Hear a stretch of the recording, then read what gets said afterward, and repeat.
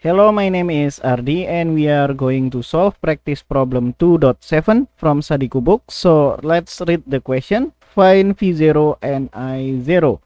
V0 is the voltage across this 8 ohm resistor and I0 is the current that passed through this 2 ohm resistor. Okay, I think the easiest way to do this is by using nodal analysis or by using KCL, because we only have a single node here, and let's set our bottommost node here as our ground. The ground means that the voltage here will be 0 volt. We assume that this will be our 0 volt. Okay, and the other node here, the top node, let's name this node as node A. Okay, and then let's assume the direction of the current. So this I0 is going down. Okay, let's just follow that. And this, let's just follow the arrow of the current source. So we will have this going up and this also going down. And for the 8 ohm resistor, let's just make it going down. Okay, now let's do KCL at node A. So we'll have KCL at node A.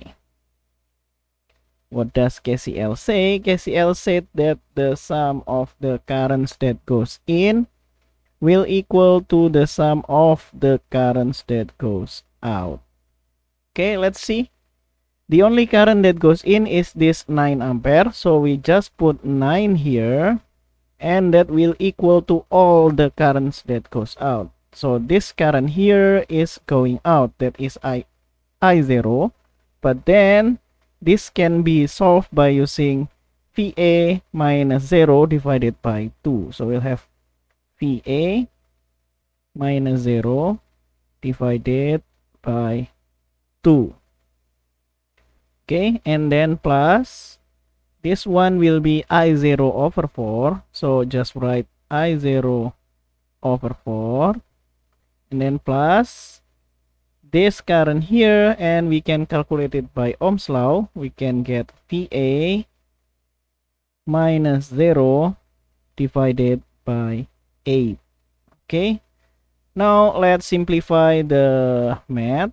So 9 is equal to VA over 2 plus I0 over 4, but remember that I0 is equal to VA minus 0 divided by 2, or VA over 2.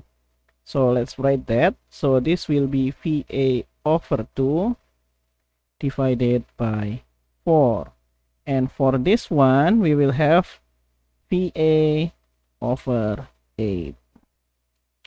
Okay, now maybe let's do simplification on this. So we'll have 9 is equal to VA over 2 plus VA over 8 plus VA over 8.